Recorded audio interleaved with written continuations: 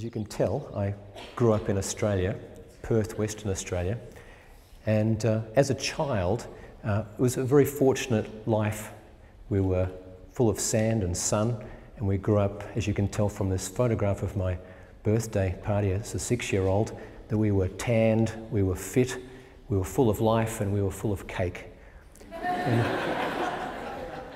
Now, not long after this, maybe 5 or 6 weeks later, Pete, who was my best friend, and I were in our tree house, a fort that we occupied regularly on Saturday and Sunday afternoons.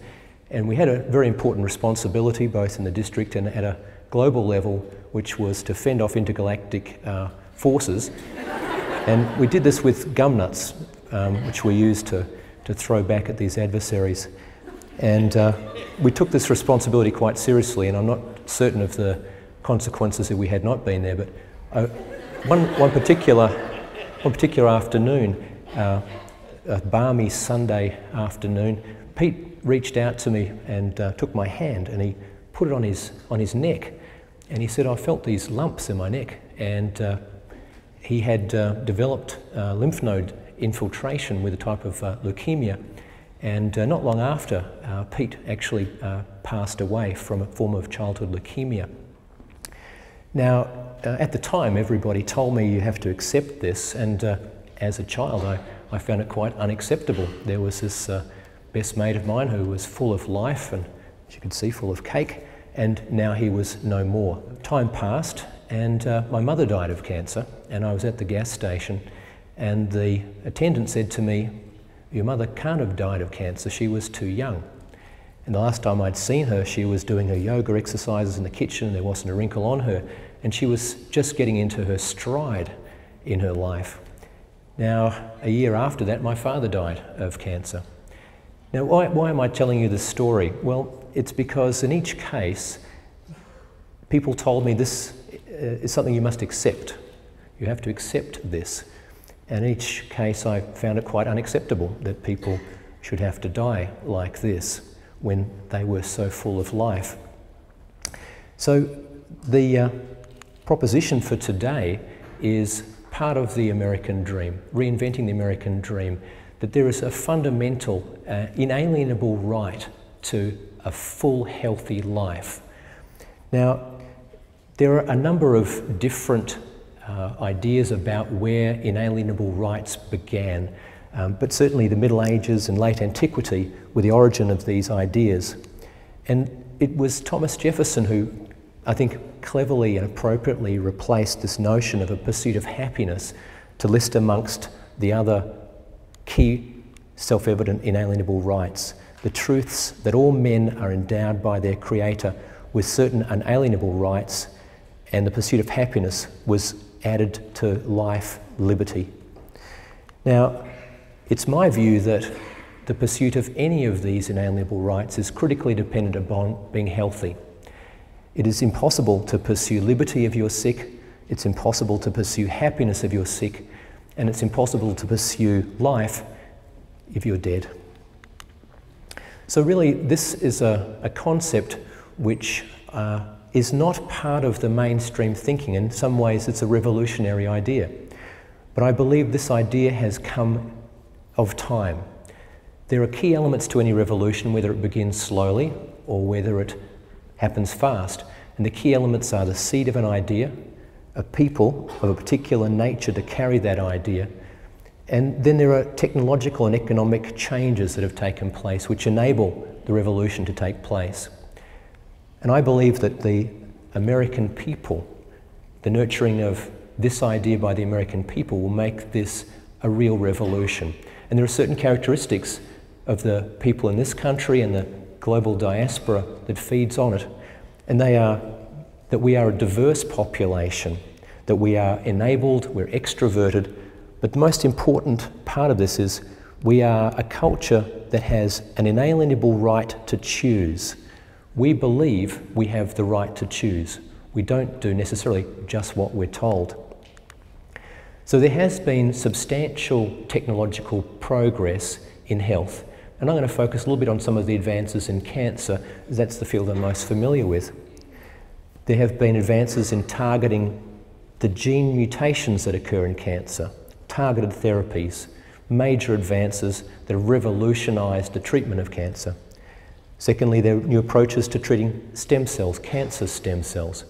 And thirdly, there's a new understanding of the forces that make us pursue illness behaviour. So this is one example, if I may, of a slide showing the treatment of a patient with melanoma. And on the left-hand side, this image depicts the metastatic lesions. And here you can see after 2 weeks of treatment, the dramatic reduction in the tumour burden using a targeted therapy. Similarly, you can see the patient's disease here under the skin after 15 weeks of treatment, dramatic remission in the disease. Now, there are cultural forces that make us sick in our country and throughout the globe. I wanted to give you one example because in Africa there is a very high infant and maternal mortality. And when a woman dies in childbirth, they're told you have to accept this, that this is due to witchcraft or evil forces or something a woman had done in her past. But we know that a very substantial number of these deaths, the maternal and infant deaths that occur, are due to genital mutilation.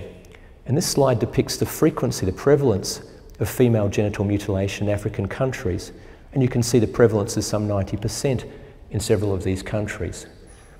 So people are taught that this is the way things are. Female genital mutilation is accepted, it's a cultural norm, and it has dramatic effects on life in this country. There are cultural forces in this country making us sick. And I show in this slide an example. Tobacco advertising, $8.4 billion is spent annually, whereas in contrast the federal government cancer research is only $4.8 billion. So there are dramatic, well-funded forces making us sick in this country. And the targeting of advertising for tobacco is specifically to the poor, and it's targeting younger women. Now, if we look at the next decade, as part of this dream we're talking about today, there are substantial new technological advances that will occur. And I'll focus just on a couple of examples because I think it's very exciting for everyone in this room and for every patient who may be watching this video. And I think, importantly, we need to embrace much of what we've forgotten. In this regard, holistic care. Secondly, I think it's very important for us to have everyone accessing health care, what I refer to as a fair care share model. Thirdly, it turns out that cancer has a GPS, a global positioning system, and by blocking that, it's possible for patients to live with their cancer. And finally, I wanted to suggest some examples of financial space to help provide a solution to these problems. Many of you may not be aware, but the human body has a well-documented ability to heal itself of cancer. I've listed on this slide examples of types of cancer where there are well-documented examples of spontaneous remission. That's to say the patient has this cancer and their own body, without treatment, is able to induce a complete remission of the disease, spontaneous remission. Now, the diseases are melanoma, neuroblastoma, renal cell carcinoma and choriocarcinoma. Now, these examples tell us that the human body has the ability to fight and eradicate cancer. We need to understand how it does that. We need to be able to mobilize that force as a way of becoming a healthy people. We've forgotten a great deal about what we once knew. This is Otzi, 5,300-year-old corpse that was pulled out of the Alps. This individual, when he was brought out of the ice, was covered with what we now know are the acupuncture sites, the meridians, the chakra, the sites that are currently used in acupuncture treatment. He carried with him acupuncture needles and herbs of medicinal nature. This is 5,300 years ago, and I would posit there's a great deal more that we knew that we've forgotten, and it's time to remember it. Now, on this slide, I just give one example of the importance of holistic care. In Western culture, we're very focused on the immediate future. In Eastern culture, there's more of a focus on the long term and the past. And it's my belief that a long-term healthy country is going to be dependent upon understanding and integrating this and many other perspectives of Eastern culture. Well, I do believe that health is an inalienable right for all Americans, and part of the solution then is to ensure that all Americans have access to health care. And at this time, there are higher death rates, and this slide shows you the higher death rates amongst African American men and women compared to their white counterparts. So this is the age-adjusted cancer mortality rate per 100,000 in America. And if we look at the spending on cancer treatment in people over the age of 65, there's an age-adjusted greater amount of funds spent on whites than blacks. So that's a tremendous opportunity for us to distribute more fairly the access to health care in this country. Now, we've all become increasingly dependent upon GPS. I couldn't have got here without one. Most people can't find their fridge without one. But cancer has a GPS. And I think it's very important for us to know this, that the cancer spreads to the bones and the brain, and it has a system that sends it there. We spent many years in my laboratory identifying the mechanisms that drive a cancer to those sites, which ultimately kill the patient. And it turns out, serendipitously, that the GPS of many cancers, in particular breast and prostate cancer, is the HIV receptor. Who would have guessed? But if one uses these HIV receptor blocking drugs in an animal model, one can block the spread of cancer. So this slide depicts, in the upper panel, mice that have received breast cancer, and in the blue you can see where the cancer has spread to the lungs over a period of time. In the bottom panel, these animals have been treated with an HIV receptor blocker, which blocks completely the spread of the disease to the lungs, a dramatic effect. So this gives us an opportunity to think differently about cancer, that this diagnosis of cancer is much like perhaps the diagnosis of diabetes, that this is a disease that people can live a healthy and full life with. Now, if we look at the way in which either our federal government or we as individuals spend our money, there's an opportunity for us to reshape a healthy America. This is an example of the money that our federal government spends on defence and the amount we spend on our health research. We've never known more about what kills us than we do today, and this has been through medical research. The impact that we've had on cardiovascular disease, Alzheimer's and cancer has been a function of a very focused effort of biomedical research in this country and its collaborators and other inventors around the world. But if we look at the way we spend our own money, this is a contrast of the amount of money spent on Nintendo Wii, 7.5 billion, compared to the National Cancer Research budget. So I would suggest we can't abdicate responsibility to the federal government for this.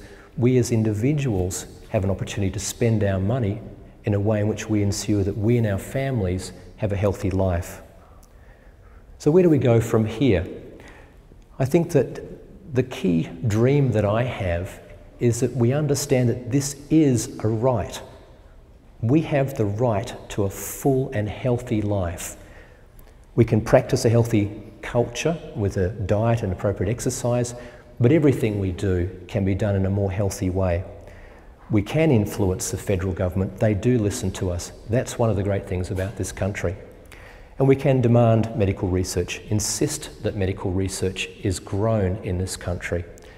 And we can insist on the integration of both Western and Eastern culture in the way in which our health is managed by healthcare providers. Well, it's my view that we have a unique and inalienable right to a healthy life. It is my dream that it is an inalienable right for all Americans to have a full and healthy life. I said that.